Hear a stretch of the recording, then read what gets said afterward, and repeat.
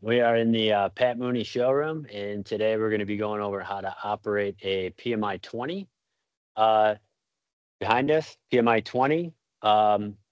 First thing you're going to do when you do get a saw is you're going to install your blade. There's the blade housing underneath the work table.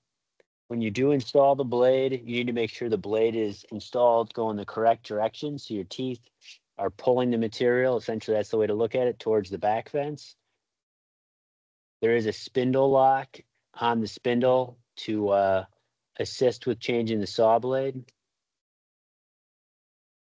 And then you'll also need to check rotation, when the machine is first powered on, to make sure that the saw blade is spinning the correct direction.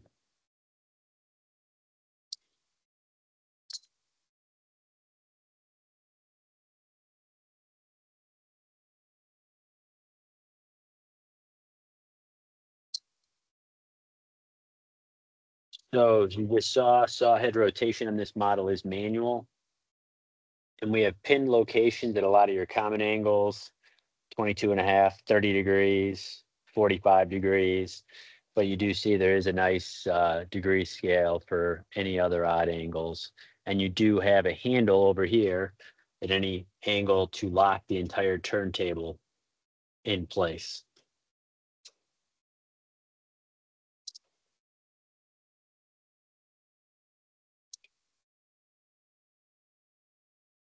Your vertical clamp can be adjusted for height. So if your material is shorter and you don't want the guard to do the full travel, you can turn your air off using the switch that I just did, and that'll kill your air to the machine.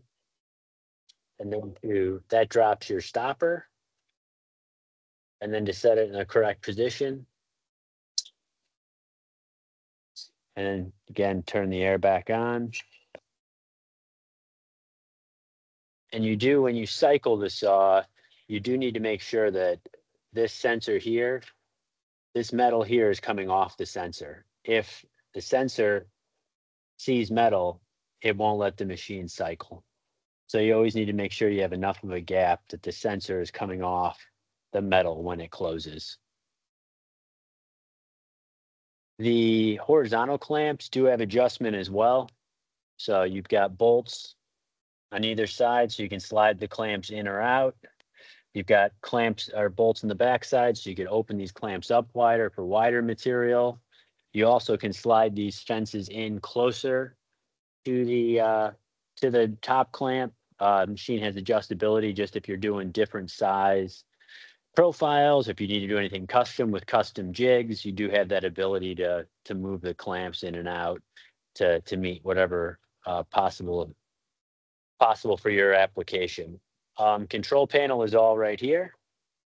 So you've got your saw motor on, stop saw motor, e-stop, your 2 buttons to activate the saw cycle.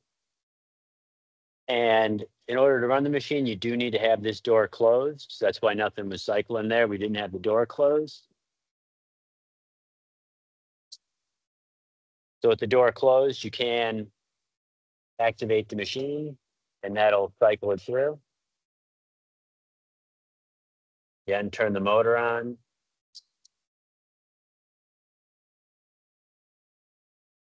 And it is a situation that that essentially right there acts as an e-stop, so the top clamp will stay closed.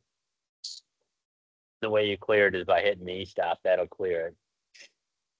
This is your feed rate control. So this here, it's an arable oil feed system.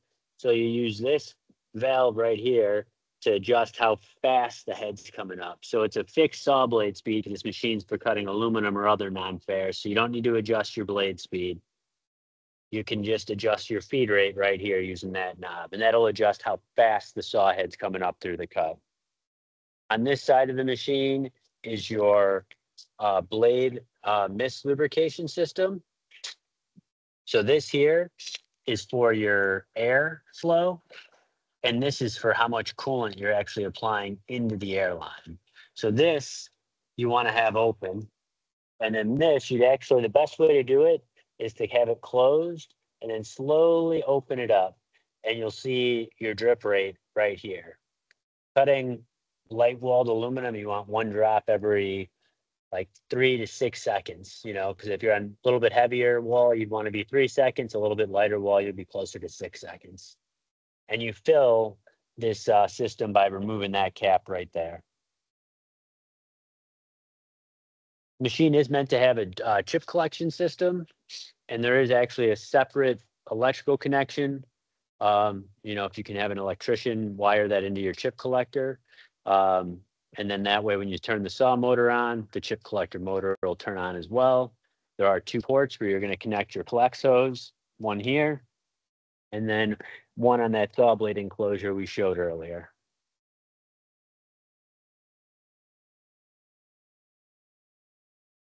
You do have adjustable clamping pressure. That'll be one last thing we want to show you. Top side of the machine. So that is where you will adjust your pressure.